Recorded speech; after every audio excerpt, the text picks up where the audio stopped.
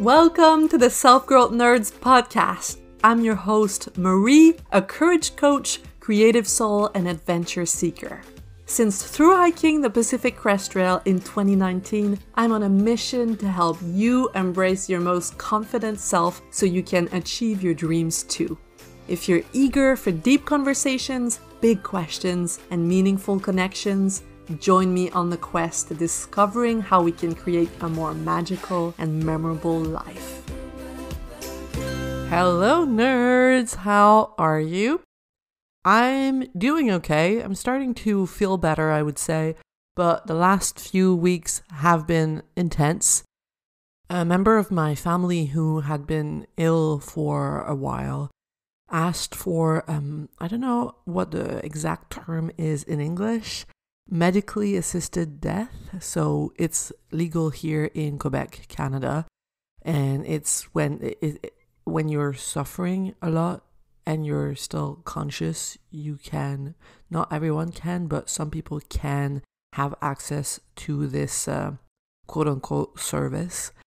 And so you get to decide when you're going to pass away.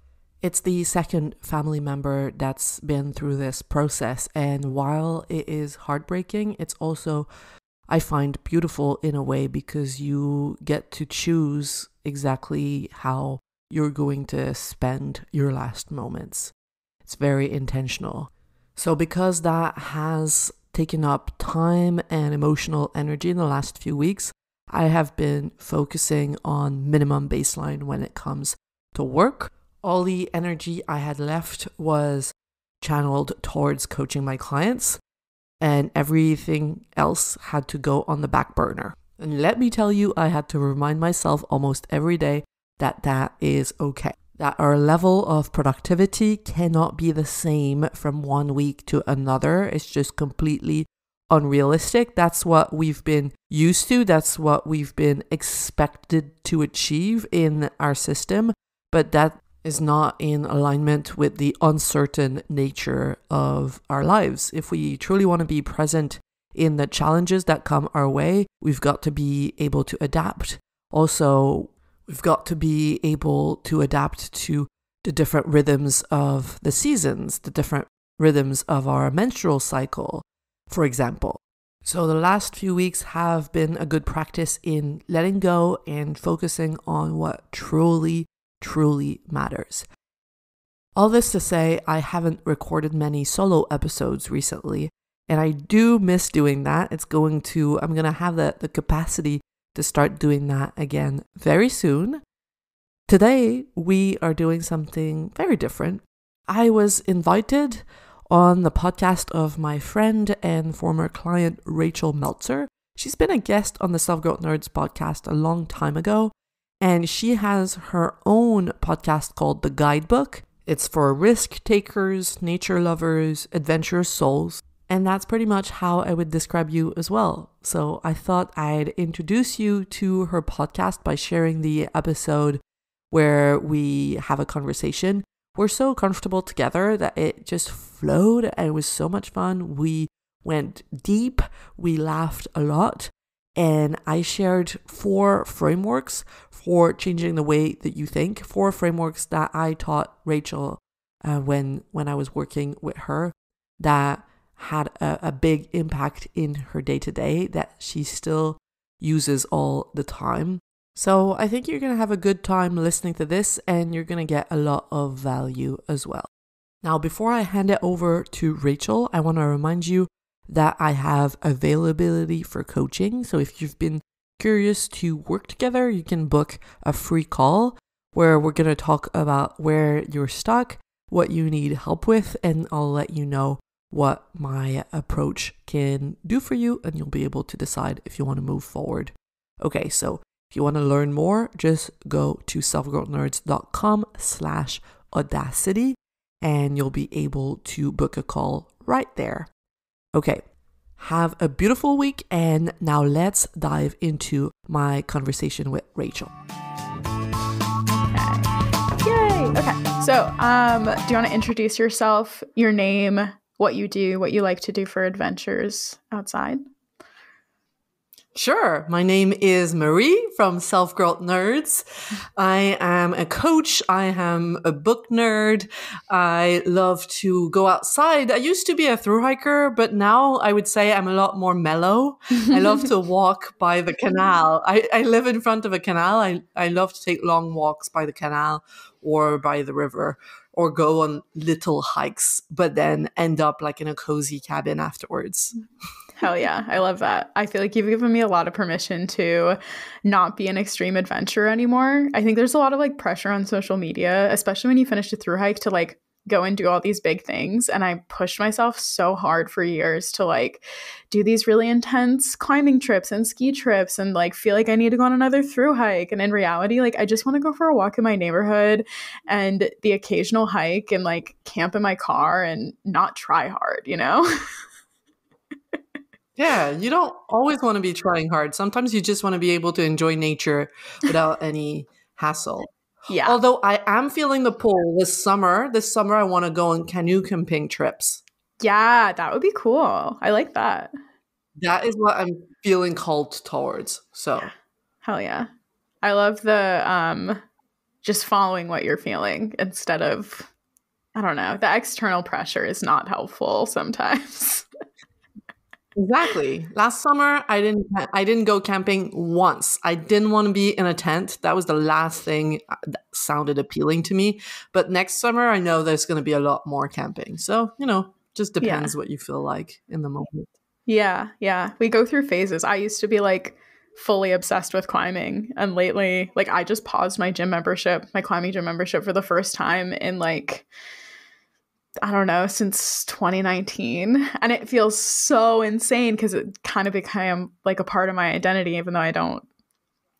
I know it's not necessarily like useful for it to be a part of my identity in some ways because it starts to limit you. Like, I have to go to the gym even when I don't want to. And now I'm like, I don't know, I feel good. I haven't thought about the gym. I haven't thought about climbing in like 2 weeks. I feel great. Yeah. It's amazing that you give yourself this permission. It's freedom. It's so much different. We think of freedom as like these things that, or I do at least, I've seen on social media or being able to do all these big, awesome things. But freedom can also just be going for a walk whenever you want and not doing things you don't want to do. Exactly. This reminds me of like when we were teenagers trying out like, oh, I'm going to be goth. I'm going to be gothic for 6 months. And then like the next day you wake up and completely change your mind. Yeah. Yeah. I like that. I like the experimentation of it all. It's been beautiful. Yeah. Find all these little pieces of yourself, try things on. I'm trying to learn roller skating, and it's a very different vibe from anything I've ever done before. I thought because I skied, I would like be good at skating, and that's not the case. You don't get to, what was that you said? You posted a video the other day that like, oh, I just loved it. I really resonated with it. It was like, you're not entitled to like skip being incompetent. Is that what you said? Yeah. Yeah. You're not entitled to skipping the phases of incompetence. Yeah. When you start something new, like most people just are so uncomfortable at sucking at it and they want to be good at it right away. Otherwise they make it mean it's not for them. But there's a lot of value in having the strength to be like, you know what? I'm not going to be good at this and that's fine. Yeah. That's just super normal. Yeah. I loved that. Just like kids. That's like kids don't care. Like they fall down, they fall flat on their face. Like they don't mind. Yeah. Yeah. And like anyone you see that is successful that you're like comparing yourself to or looking up to or like, I want to be like them. All of those people went through those phases of incompetence to get there. You don't get good by doing good all the time. Yes, exactly. Yeah. I love, I always think about, what's her name? The founder of Spanx. She's like a super businesswoman. And she says that when she was growing up in her family, her dad would always say like, would always ask around dinner time, how did you fail today? Ooh. And it was celebrated to fail. if you don't fail, it means you don't try. So she grew up learning that you needed to try things and fail at them. And I think that's one of the reasons she became so successful. Wow. Sarah Blakely. Sarah Blakely. Yeah. I've heard. Yeah. I've like listened to a podcast interview with her before, but I could not remember her name to save my life. Wow. I really like that. That's nice. That's a good journal prompt too. Yeah. Well, let's go back to the beginning. You've had a few careers now, and almost all of them were entrepreneurial. I'd love to hear more about how you've evolved through each of those and like where your entrepreneurial spirit really comes from and what it thrives on. Yeah, that's a big question. Well, my entrepreneurial spirit definitely comes from my parents because they always had a business. They met, and then a year after they met, they founded their business. So, when I was born, they already were working together and building together. And that's what I saw growing up, and that's what I found so inspiring. And my dad was the vision. Well, I say was, he still is. My dad is the visionary. Like, he always told me, you've got to design your own life. That's amazing. However you want to. Mm-hmm. So that's where it comes from. I love that. And my different careers, I did 2 degrees, one in television, but I never worked in television. Wow, I didn't know that. And then no, fun fact, weird fact. And then I went straight to graphic design. I studied graphic design. And then my last year studying graphic design, my final project was the branding of a coffee truck that I started with one of my exes, when I lived in London in the UK. We wanted to open up like a coffee shop / creative space. So we thought, let's just start with a coffee truck, and that's gonna, we're gonna learn the ropes. And so we would go to markets, we would go to festivals. Like I went to Glastonbury, one of the biggest music festivals in Europe. And we did that for a while. And just when we were about to open up like a proper coffee shop, I decided to come back to Montreal, to Canada. I missed home too much. Wow. I was like, when you open a coffee shop, you're like putting roots down. Because I used to love my customers. And I'm like, okay, if I open a coffee shop, this is not like a short-term project, right? So I freaked out and I decided to come home, run home. And so then I had kept doing some like graphic design as a freelancer. So I when I came home to Canada, I kept freelancing as a designer for a music school in London. So I would work off of my kitchen table as a freelancer.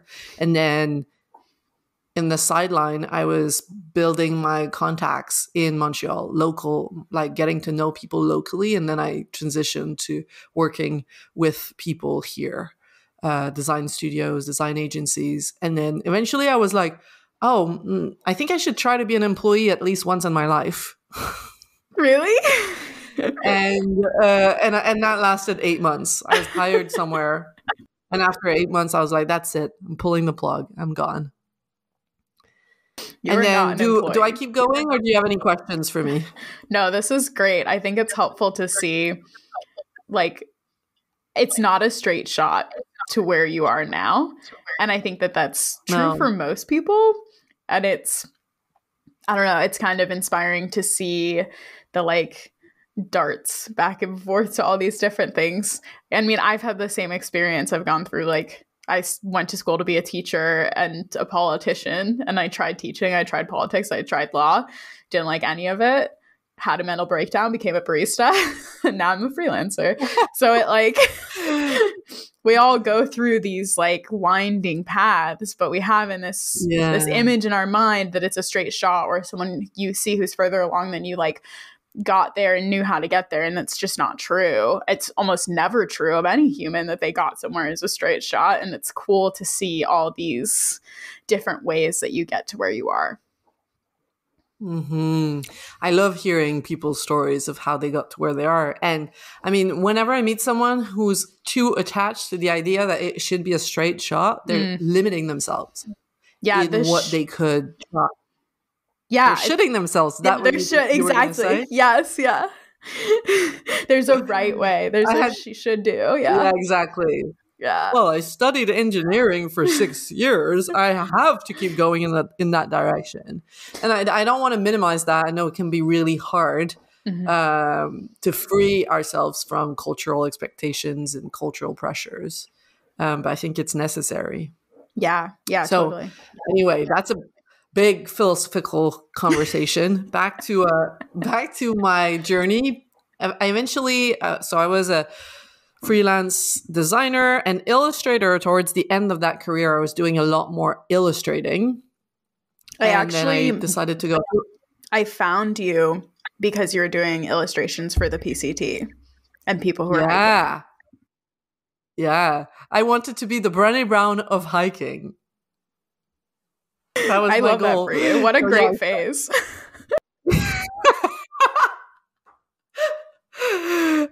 I started illustrating like all the physical, not the physical, the psychological and emotional preparation of doing a through hike. And yeah, that's how many people I think found me on Instagram. And then I went actually to through hike the PCT. And then when I came back, my life was like changed. I really wanted to, I had proven to myself that I could do the impossible. Yeah. So I was like, what's next? What now? I want more freedom. So being a freelancer is cool, but I was creating for other people. So I wanted to create for myself, and I wanted, more freedom in my schedule. I wanted more creative freedom. I wanted more human connection. So I started dabbling and trying different things. I created an online course for aspiring through hikers. And then eventually that led me to sign up for coach training and became a coach that way. And at the beginning, I was working with a lot of people that wanted to become through hikers, but then started helping them with their marriage, with their career transitions. And, everything, it opened up on all aspects of life, all big transitions and big life decisions. I just love to work with nature lovers, with creatives, with weirdos, and people that just that just don't feel like they fit in, and they want to create their own path, design their own life, like I was talking about earlier. That's what I'm passionate about.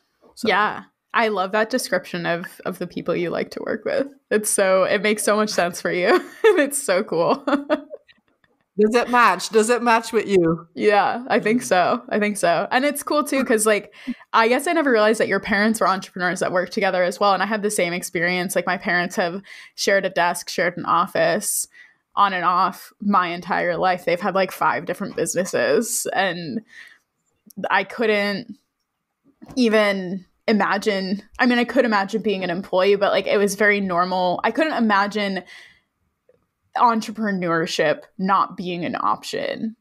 And a lot of people grow up not thinking it is an option, and thinking like that's an alternative path or something. And even like my parents frowned upon them when they first started their businesses, because they were like, oh, you can't see success at that, and you won't be able to support your kids and like all this stuff.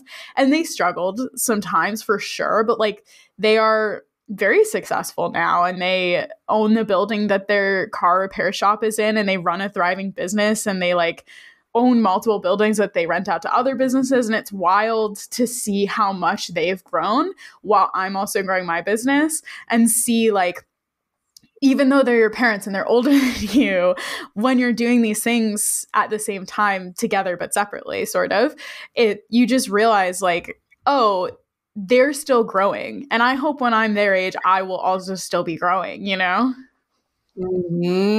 Yes, so true.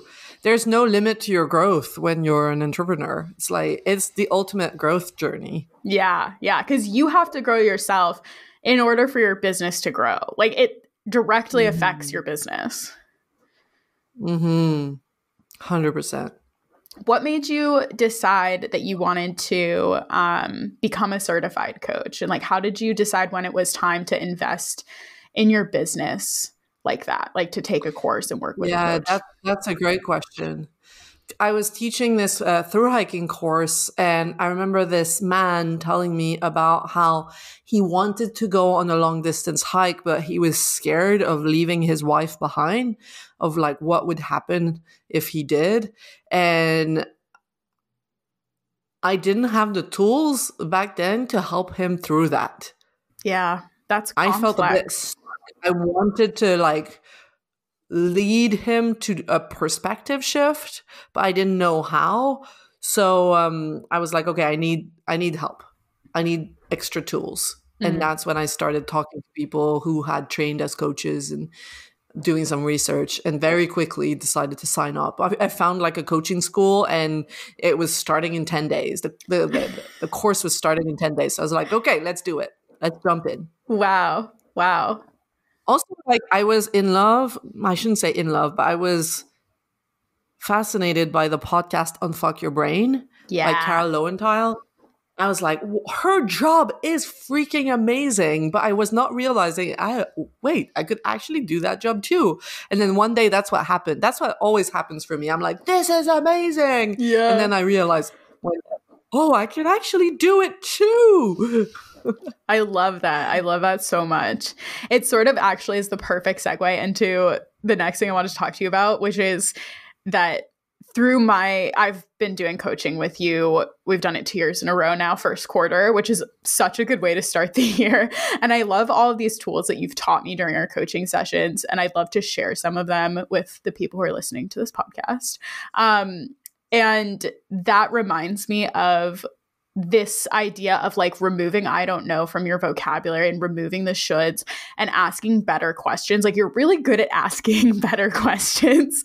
And one of those questions that has helped open possibility for me is like the how can I? Like instead of thinking like, I need to make $5,000 this month. I don't know if I can. And starting to spiral into all the worries and all the reasons why it might not work and all the things you have to pay for, thinking instead, how can I make $5,000 a month? And opening it up to like, oh, I could change this about my business. I could optimize this about my outreach. I could like, you get all of these possibilities. And I actually listened to a podcast episode of Unfuck Your Brain like a really long time ago. I think in like 2020 when I was just like on a walk in North Carolina. I remember the trail I was on. Like I can picture it in my mind because sometimes, you know, when you listen to a podcast and it was like so meaningful for you that you can like put yourself back in the moment you heard it. That is so powerful. That happens to me all the time. Yes.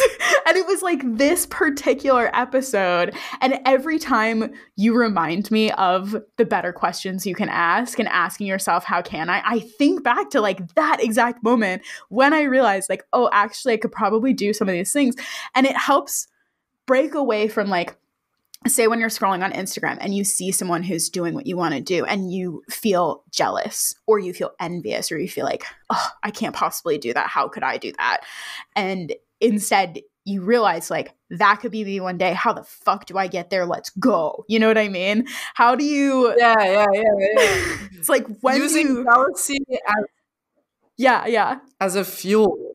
I say like, go find someone you're jealous of and ask yourself, okay, what's the permission they're giving themselves that I'm not giving myself? And how can I get more of what they have that seems to light something up in me? But yeah, so true. Asking yourself better questions, like the quality. There's a quote, I think by Anais Nin about that. The quality of your questions is going to determine the quality of your life.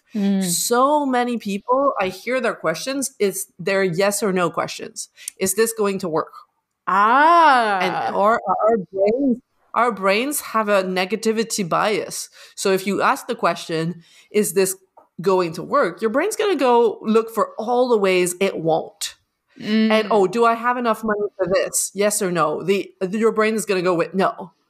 Instead of thinking, okay, how can I, if I really want to do this, how can I find the money? How can I maybe make more? Yeah. Like you said, how? Okay. Yeah. Instead of asking, is this going to work? How can I make it work? Yeah. I never thought. Is it a good idea? No, sorry, go ahead. Is it a good idea? Is it a good idea to hire Rachel, or is it a good idea to hire Marie? It's like, okay, how can I make sure I get the most out of this investment? How can I make sure I get the most of working with this person? It opens up your creativity. Yeah, yeah. It feels expansive. It feels like there's more space to move around and you can sort of like explore without pressure, rather than like, is this going to work? Puts a lot of pressure on you and the results of whatever you're going to do too. Yeah, and it's like, well, maybe it won't work the first time, but then it can work a little bit better the second time, and then work even better the third time, and eventually you'll get there. It's like, yeah, being a lot more playful in our approach to life. I love that. I think it reminds me of also like just listening to those voices that are in your head, like your inner child and whoever else is sitting at the table. One time we were in coaching and you pulled out your whiteboard and you like drew a big table on it and you were like, who's sitting here? Who's talking to you in your head right now? And we like individualized all these voices in my head that were, because I was having all these conflicting thoughts of like, I just want to like do arts and crafts and watch TV and be lazy, quote unquote. And I also have this voice in my head that's like, I have to do work right now. We need to make money. We're not going to be able to pay rent, and all these other noises. The work police. Yeah. There's like the grown-up and the teenager. And then there's just someone in there that's just like rolling around on the floor screaming. And that was so helpful to like visualize that way, because I had never thought about it like that. Like, to me, it's just like, this is all my voice and it's all important to listen to. And in reality, it's just thoughts. Like, when you can get that separation of like you and your thoughts, it just makes it easier to like detangle and deal with and find peace and calmness and like determine what to do in a rational and like nice way. Exactly. It's there are clusters of thoughts that form different parts of you, like sub-personalities. And I remember that exact moment you came into our session together and it was like everyone around the meeting table is shouting and you can't focus on anything. I mean, imagine that, like, that was that chaos that was going on in your mind. And that's one of my favorite things to do with my clients, because it's like we can only move forward if all the parts of you, all the staff members in like the company that is your mind, if they work collaboratively and peacefully. Yeah. Just like in the real world. It's like, well, actually, this is inspired by the IFS, Internal Family Systems, which is a therapeutic model that was invented by Richard Schwartz. And that's also inspired by systems thinking. So systems thinking in a family or in a workplace. If in a workplace, everyone's shouting at each other, they cannot go anywhere. They can't make progress towards their vision. And it's the same thing with us and our own brains. That's why it's so important to figure out who's in there and what they need in order to feel heard and calm down and be collaborative. Yeah. It was so nice to go through that with you. And I was like in a tornado of a brain space. And it's funny too, because like, obviously coaches need coaches. Like, I know you've worked with coaches before. Obviously you've done life coach school, and I needed that from you that day. And it's so funny because like a week later, one of my clients came into one of our coaching sessions and was like a full energy tornado. And I showed her that same thing that you showed me. And I asked her like to do it as a journal prompt later. And she messaged me on Slack later and was like, thank you so much. I didn't expect to be like that. I'm so sorry. And I was like, you don't need to apologize. And then she was like, these are all my voices. It's amazing. I can do things now.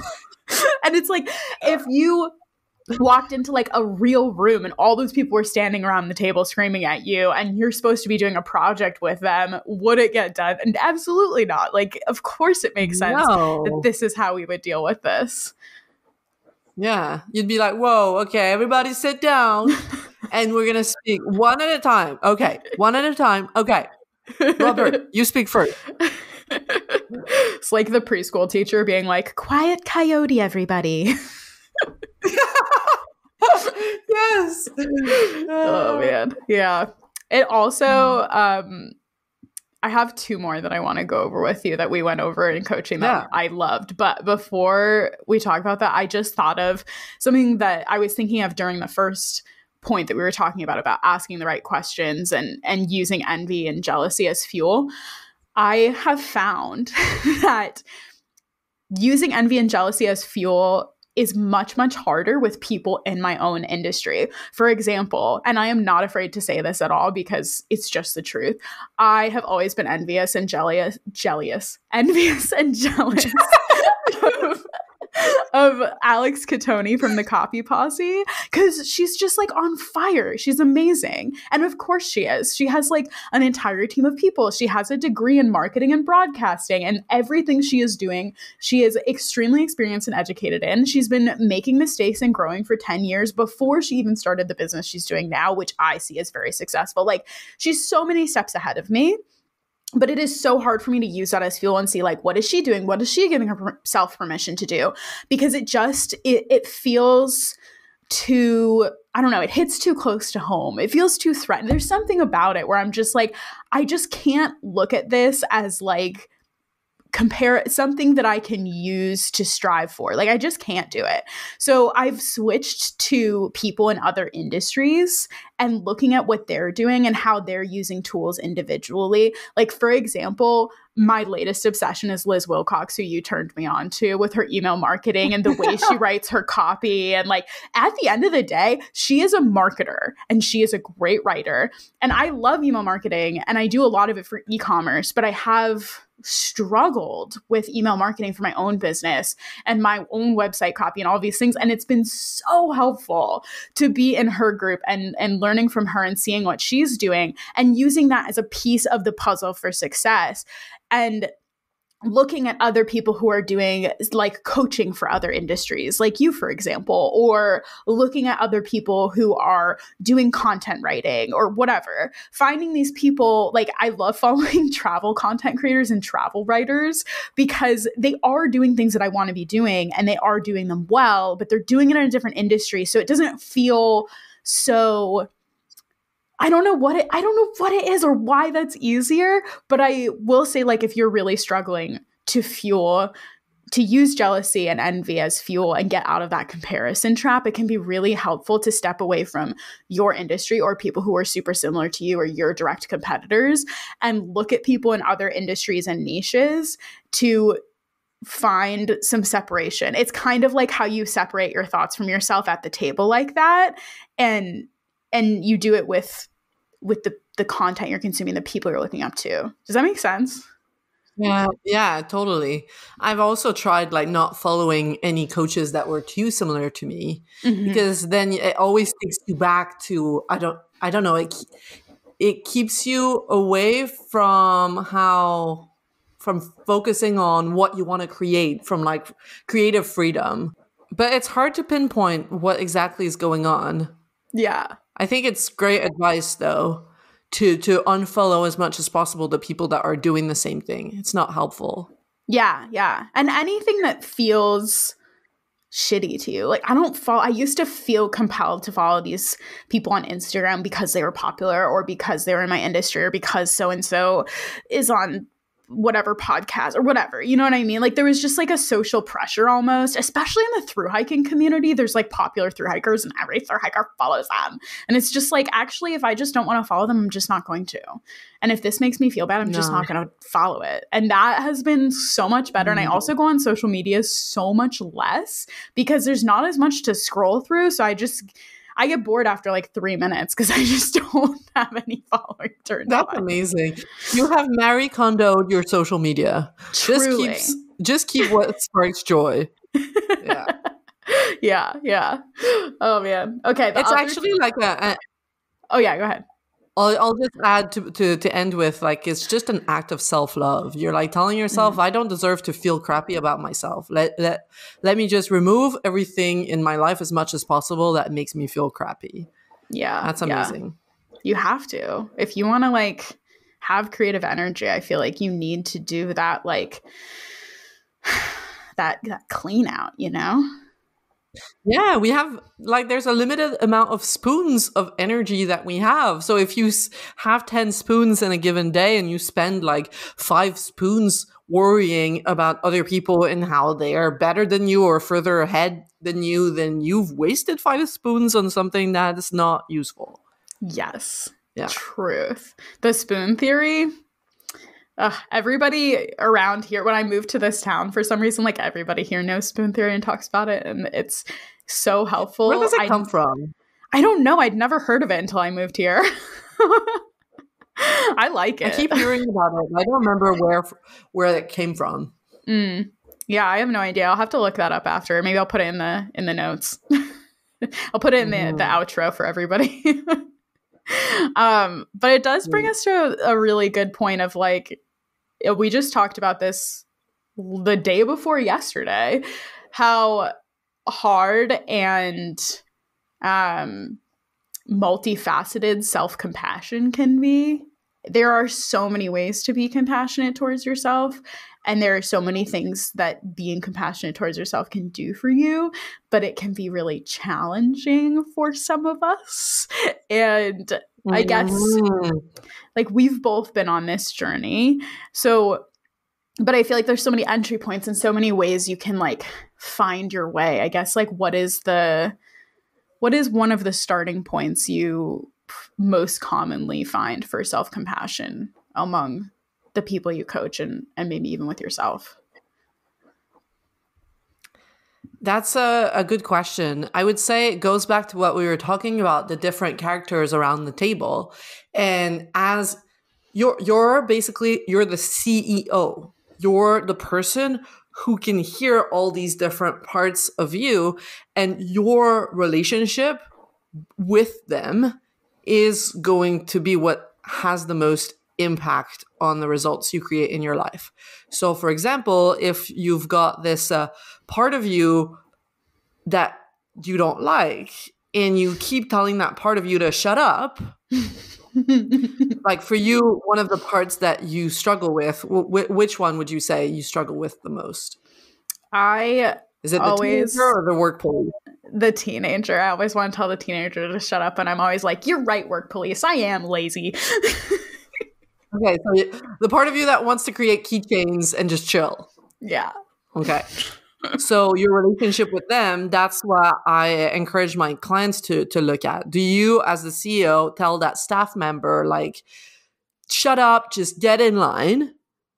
How would that make someone feel? Like, if you were actually that person in a company and that's what your boss was to tell you, would that make you want to show up better for them? Not really. So it's not going to, it's counterintuitive, because you're, at the end of the day, what you want is to have a good time. You want to feel good in your day to day, and you think this is the way. You think that, like, shouting at these different parts of you and trying to repress them is going to help you have a better time in your life, but it actually does the opposite, because it doesn't make you want to show up. That's why, like, you might struggle to wake up in the morning if like your inner workplace is like a shit show, you know? And sometimes I compare it to a company. Sometimes I also talk about reparenting. Imagine, like, a kid being told by their parent, because that's probably what happened for many of us, like, when they were struggling, being told by, like, their busy, overwhelmed parent, come on, suck it up. Just suck it up. No time to cry. We got to go. We got to run out the door, because I got to get to work to pay the bills. And so that's what many of us have been accustomed to growing up. That's what we've integrated. And now that's something we have to rewire. And it's just about noticing the way we talk to ourselves, and slowly but surely reparenting ourselves and telling ourselves what we needed to hear back then. Yeah. Which is, I'm not saying, like, go all the way and just be nice to like just cuddle yourself. No, it's like, okay, what's going on? Tell me what you need. It's like loving, firm and loving self-talk. Yeah. Yeah. Yeah. It's kind of challenging to notice it and to know what to do next, like to know how to talk to yourself when you've spent your whole life being like, get up, get out of bed, let's go. We're already late, having a hectic day. You don't deserve to cry and stop and have feelings right now. Like all of those things that we've internalized. It's like, if that's what you're used to saying, then like, what do you say instead? Yeah. You need like, yeah. Well, the turning one of the turning points for me is when I was, I had my nephews, my former nephews, a nephew that I lost in my separation. So sad. I'm laughing, but it's actually quite sad. I had these two nephews. If you don't laugh, you cry. When I was with my former partner, I had these two nephews, and one of them was a baby. He was crying in my arms, and his little brother was 2 years old, and he came towards us, and he like put his little hand on the baby, and he said, "It's okay. I'm here. Marie's here. Mom is here. It's okay." And I was like, wow, he's 2 years old. He's doing that. And it's so soothing. And that is what I need to do more of with myself. I never thought about it like that way. That's what we all deserved throughout her whole childhood that many of us didn't get. Right? And I think that we've got this like internal drought of like unconditional love, lack of unconditional love, and like and just positive regard, unconditional positive regard. So yeah, for me, like I just copy pasted that sentence, and sometimes I'm just sitting there telling myself, "It's okay. It's okay. Marie is here." I like sit in my bath. I have like moments I can think of like thinking about me freaking out about something that maybe I posted on social media that might be like an unpopular opinion, and I'm scared that I'm going to get like a negative feedback. So I'm just panicking, sitting there in my bath and telling myself, "It's okay. Here are the people that will still love me if this goes wrong." And then I was like naming out loud the people in my life that would still just be there and love me anyway if like my reputation was going to go to pieces. Some really sweet. It's so funny. It's just like, that's one of those situations, like you realize that you weren't necessarily like you needed some compassion in that moment, but like if I were in that situation, I would just be like, it's fucking fine, you're gonna be fine, who cares, who even cares anyway, who cares? And you just get in this like aggressively like push it away mindset, but you realize like, oh, actually I just need some compassion right now. Mm-hmm. But it was not always the case. I had to do that work with coaches and with my therapist. And it's been a journey in the last 3 years ish. Yeah. Like that was not my go-to before. So that's really something that you can change, that you can practice and change like one little step, one little cringy moment at a time. So that's the thing. People tell me like, just cringe to talk to yourself that way.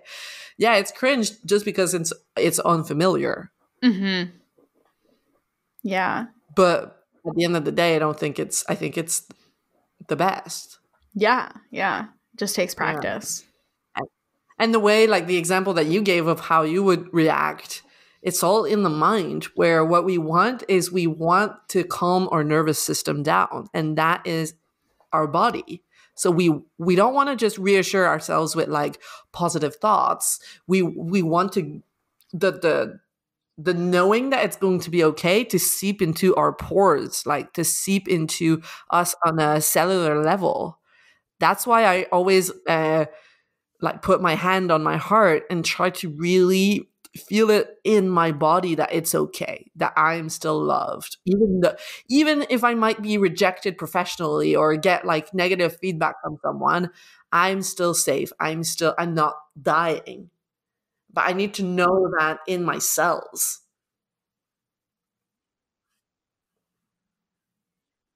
And you've said that you have a meditation you use to help you with that. That can also be useful to just learn. It's like you learn a new language. So just like you would, if you're learning Spanish, you would listen maybe to Spanish podcasts or Spanish movies. Well, if you're learning self-compassion, you've got to listen to self-compassionate voices. Yeah, it's true. Maybe that's a coach. Maybe that's like a meditation app, stuff like that. Yeah. I do talk about it with you, and I talk about it with my therapist, which is helpful. And then I also listen to, on Insight Timer, the app, I listen to Sarah Blondin. She has free self-compassion guided meditations. And every single time I do one of those, I end up crying because she'll be like, put your hand over your heart. And then she'll like tell you what to say to yourself. And you have to you don't have to, but she says, like, repeat after me out loud. And she tells you what to say to yourself. And that's really the only extent of learning what to say to myself that I have ever had. And it freaking works, man. It is so helpful. By the end of one of those meditations, I've like cried all the tears I need to cry. I'm calm. I feel loved. My body feels better. Mentally, I feel better. But like, it is scary to sit down and do that. And I do have to like be in a closed room with like headphones on and assume that no one can hear me. And like, it feels embarrassing. And I think that there is a sense of shame about it. There's like, I was actually listening to a podcast today about the difference between shame and guilt. Like, shame is something that you hold like, I did this. I am wrong. I am bad. And guilt is like, you did this bad. You did this wrong. And it's very much, I was like thinking about this because we just talked about self-compassion the other day while I was listening to this podcast on my walk this morning. And I was just thinking like, it is shame. Like, this embarrassment about speaking kindly to myself and compassionately to myself is shame. And I was actually like using bad self-talk out loud the other day when I was having a bad day. And my partner was like, I would never let somebody else talk to you like that. Do not talk to yourself that way. That's not okay. And I felt I was like, what do you mean? Like, it was like that embarrassment was like countering my embarrassment of like being nice to myself. Like, you can't have both. And so I was just like, which one should I be embarrassed about? And my brain was all scrambled, and I was like really just thinking about it for days. Yeah, when like someone doesn't want to enable the way you shame yourself. I remember that in my former relationship too. There was a moment where I tend to shame myself when I'm not working hard enough, when I'm not like, I consider I'm not productive enough.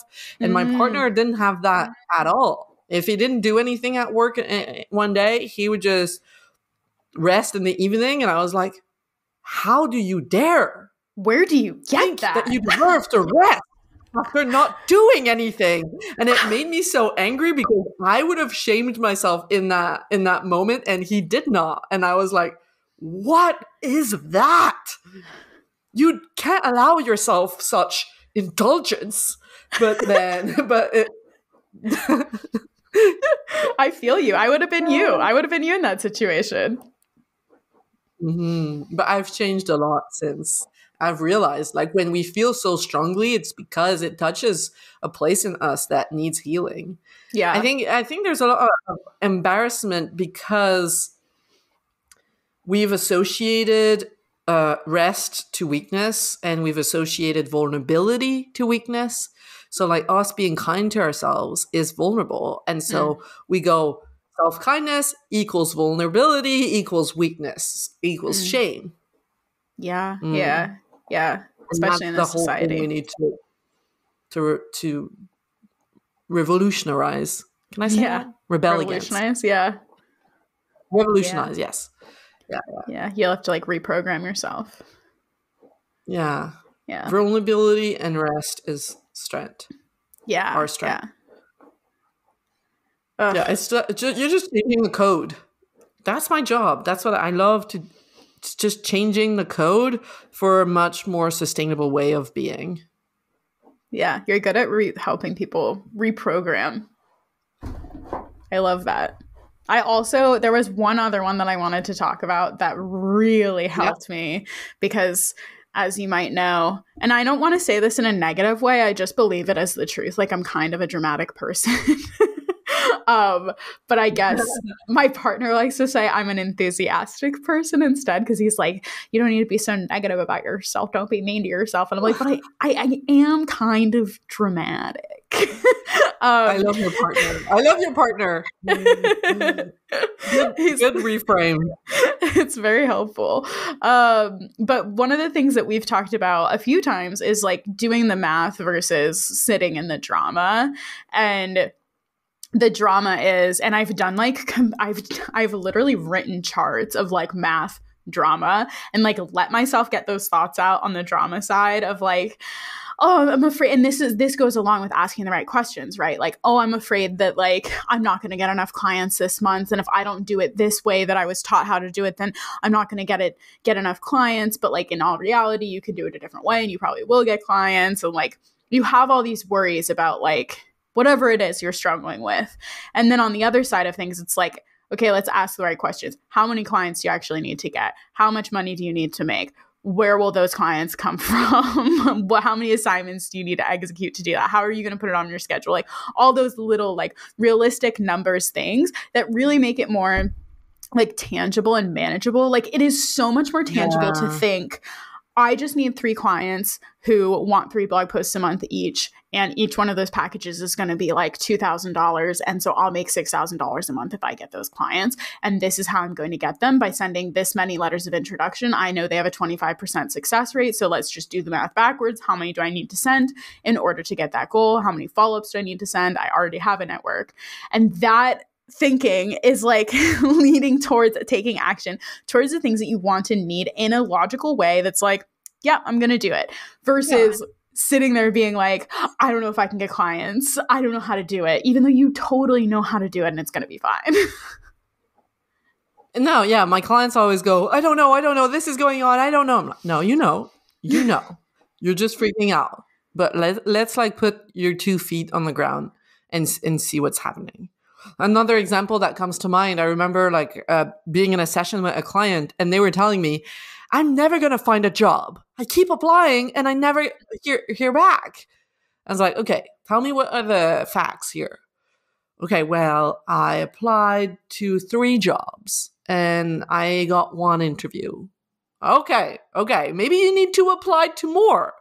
If 3 jobs leads to 1 interview, then maybe you need to apply to 6 jobs. Then you get 2 interviews and you double your chances of getting a job. Or maybe you need to apply to 9 jobs and then you might get 3 interviews and then you triple your chances of getting a job. But yeah, our brains just want to go in like the doom spiral. Doom spiraling, they find like comfort in doom spiraling. But you've got to learn, and that's what I do with my clients, learn to be like, no, actually, what are the numbers? Because when you put the numbers down on paper, you're like, oh, actually, there's not much to freak out about. I just need to keep taking action. It's going to be fine, which is what happens with you. Like every time we've done that, you're like, oh, it's not that big of a deal. Totally.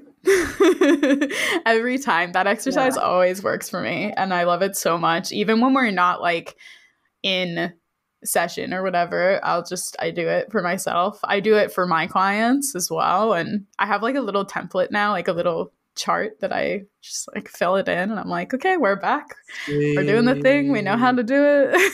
I do appreciate that like our live sessions are so helpful and great and I love them every time, and they do like I feel like there are a lot of ups and downs emotionally, and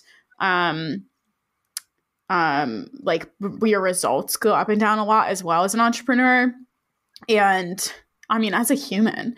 And so I feel like by myself it's like these massive like tsunami like waves, but with the coaching with you it's like a little wave crashing into the beach that like a toddler could jump in, you know, like it's fine. Everything's going to be fine. The waves don't get as big, I But love then this also, analogy. It's yeah, go ahead. Sorry, I oh got no, you're excited. good. You're good. Also, It is exciting. It also like you leave with the bucket of beach tools where you can like build the sandcastle or the rampart that like keeps the waves like less intense, you know? your little buddy board. You've got your like the bucket of beach tools and your little buddy board to ride the waves. Yeah, Yeah, yeah. it's Yeah, it's great. de-dramatizing the journey Yeah. together. Yeah. Yeah, you're very And good at that. thank you. And I have so much, I have so much fun working with you.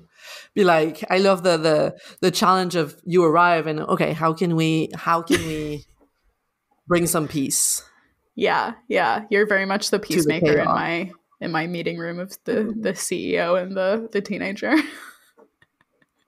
And I think about what we talked about. One other thing we talked about, I think it was with you this week, how our anxiety just looks for things to feel anxious about. It's Oh just yeah, the this like energy, light. the lighthouse Yeah. that just scans for things to worry about. It's just this energy that many of us have within us that we wake up with in the morning, like this anxious energy. And then it's like, okay, where am I going to channel this anxiety? And so instead of going for a walk, we're like, okay, I need to figure out a problem to fixate on. I Totally. experienced that recently. I've been experiencing that recently because I have a new partner. You're the first person I say it to. The first time I say it In public. publicly. Yes. Exclusive content on Rachel's OMG. podcast. On the Guidebook. Spicy. And this is probably the best, most healthiest relationship I've ever been in. And my brain goes, no, we must find what's going wrong or what could go wrong. And it keeps scanning and scanning and scanning, and there's literally nothing. Yeah. And yeah. that feeling is crazy. And I can see it now. I was telling Rachel, you have the same. We've talked about this before. Like, you're also in a super healthy relationship. And if that's not something that you are used to, it's like this feeling of scanning for problems. And you have to tell yourself, no, it's okay. It's okay. Let's go do something. Let's bake a cake. Let's let's do some arts and crafts, some keychains. Let's go for a walk because there's no problem to fix right now. Everything's okay. Yeah, totally. Yeah, And it's wild. this awareness is so important because many people are going to self-sabotage because they don't have the self-awareness of being like, okay, it's just my brain scanning for issues when there are none. Yeah. I also feel like I'm not on birth control and I'm not on any like I almost just said psychedelic. That is not the right word. I'm not on any like antidepressants or anti-anxiety medications anymore either. I'm like clean. I just take supplements now. Who am I? Who is she? She's doing great. But these things do make it so that your hormones are a little bit more dramatic, especially if you haven't been eating well, because I've been moving, so I haven't been eating the best lately. And I just noticed that like the day before my period, it's not me personally, but my hormones want to destroy my life. They're just like, there must be something wrong. I know this man doesn't actually love me. And it's not true, of He's course. just pretending. He must have been paid or something, or he wants something from me. I don't know what it is. Yeah, me too. The day before my period, like, we should have been taught that. I don't know. Like, I've learned that way too late in life, that the day before your period, your hormones are just all the way up to the ceiling and they want to ruin you. Yeah. I wish there was more literacy around like the female body for women. I didn't learn any of this until like 3 years ago, and it has been a journey to figure things out with like my hormones and my health issues. I didn't even know I had PCOS until like 3 years ago, and I've been dealing with having cysts since I was like 13. I just didn't know what it was. I was like, are you kidding me? No one told me. And my gynecologist was like, yeah, someone should have told you this by now. And I was like, our healthcare system's a mess. But regardless, like being able to have that tool and being able to educate yourself and know what to look for to educate yourself is like Just like with all the other things we talk about, just having the right tools to be able to navigate what you're going through is really what matters at the end of the day.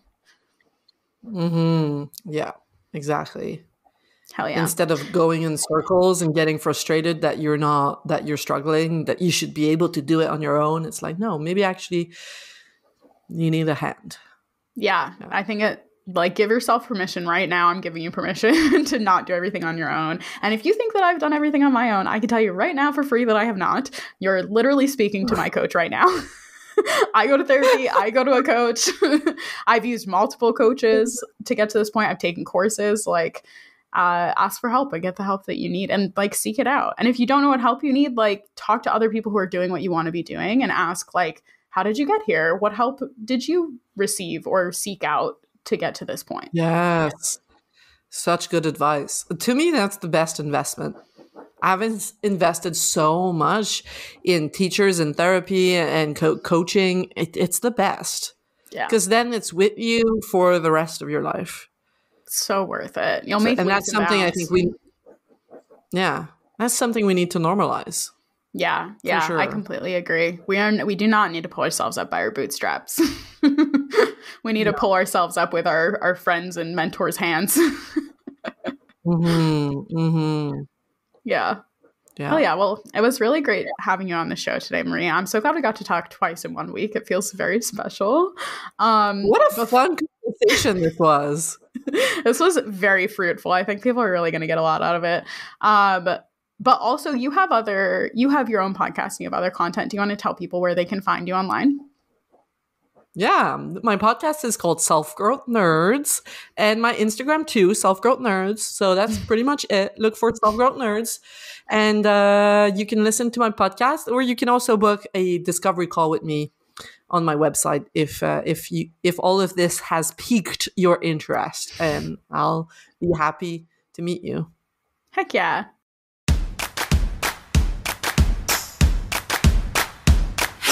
If you love what you're hearing on the Self-Growth Nerds podcast and you want individual help finding a new direction for your life and developing the courage to make your dreams a reality, you have to check out how we can work together on selfgrowthnerds.com or message me on Instagram at selfgrowthnerds.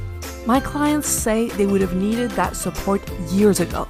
So if you're tired of feeling like you're wasting your life, don't wait. Get in touch now, and I cannot wait to meet you.